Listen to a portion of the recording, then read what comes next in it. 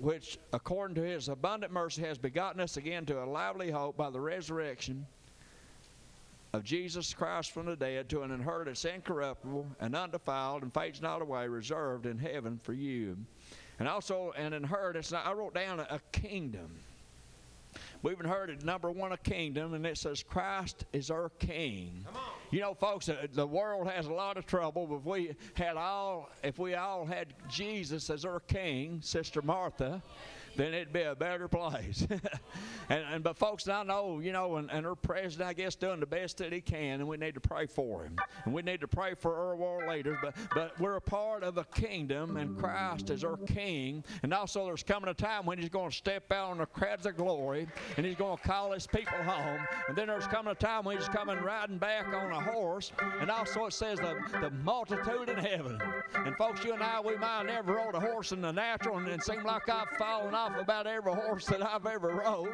And I took and said, if they had a horse with a seat belt, and that's my horse. Amen. That way I won't fall off. But Christ is coming back one day after a people that are ready.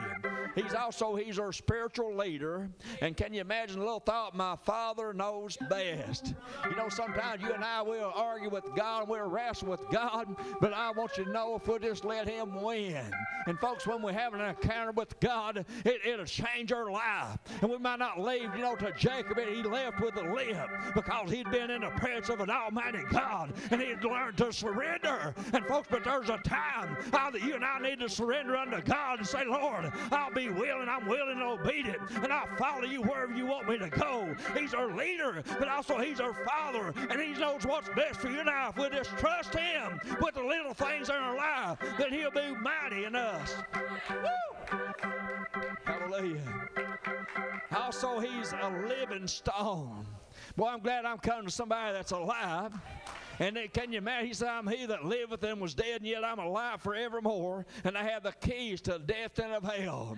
You know, we took and visited a little fellow the other day and worked for him, and I seen on their wall, and it had a big old ship, and it had a seagull on it, and it had also a lighthouse. And I said, boy, I like that picture. And I was telling him about my little picture on the wall, and it's got a boat, and all just look all kind of dreary.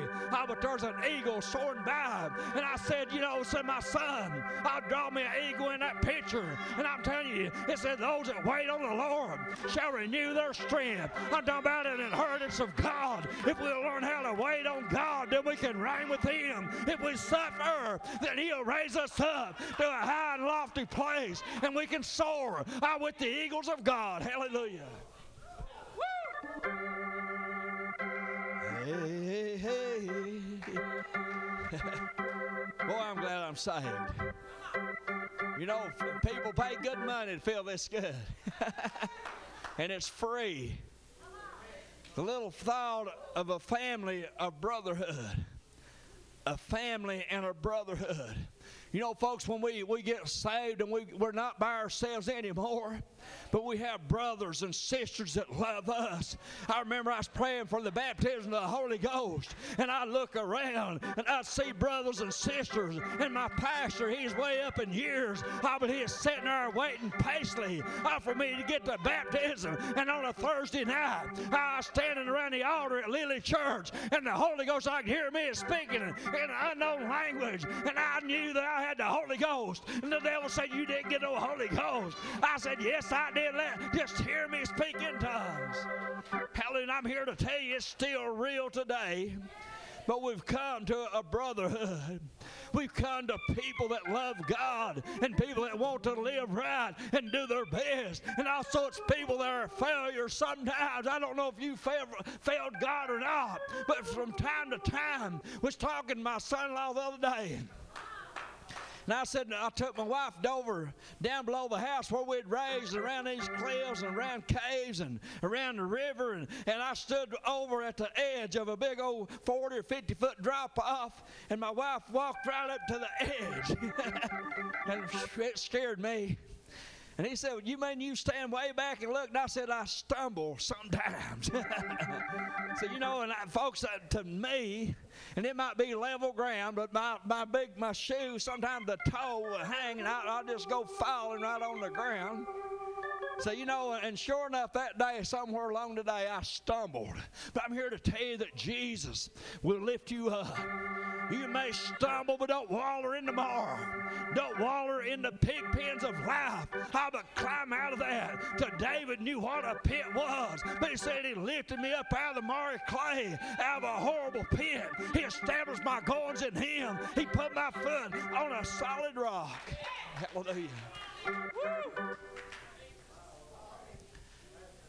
Every person in this family belongs to God. You know, we look around and every one of them, Jonathan, belongs to God. Every one of them has a secret place in the Most High. They have a shelter, and they have a place where they can go and receive strength. I know, folks, it's good to have brothers and sisters in Christ that can pray with us and intercede with us. But there's nothing like getting along with God into the woods somewhere, or to a bedroom somewhere, or to a closet somewhere, and just seeking Almighty God and finding the presence of God for yourself.